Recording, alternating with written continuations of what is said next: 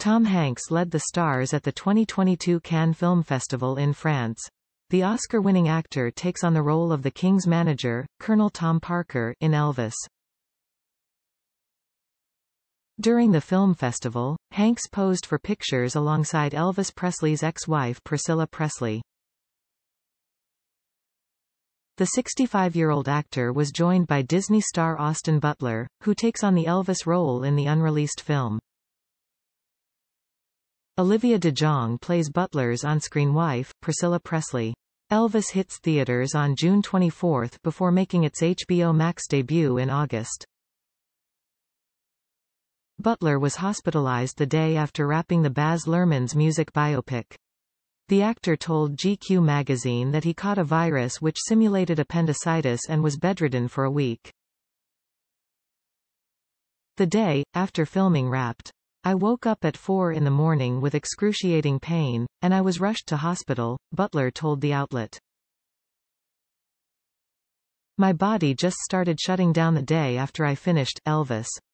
Hanks recently made headlines when he photobombed a bride on her wedding day in March.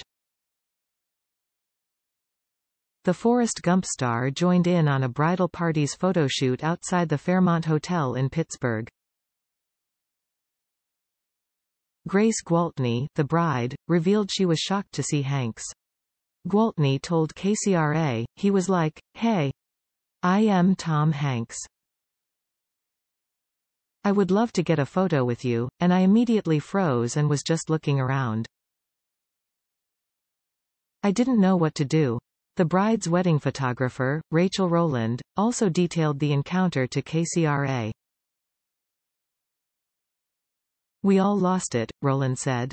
"The bridesmaids shuffled out of the limo, and he posed with photos and congratulated everyone. And then as fast as he popped in, he was gone. It was just so sweet and fun." Hanks was in Pittsburgh filming his movie, A Man Called Otto. The Sony production has a Christmas Day release date. Hanks' latest film is a remake of the original 2015 Swedish film that highlights a retired man who strikes up an unlikely friendship with his eccentric new neighbors.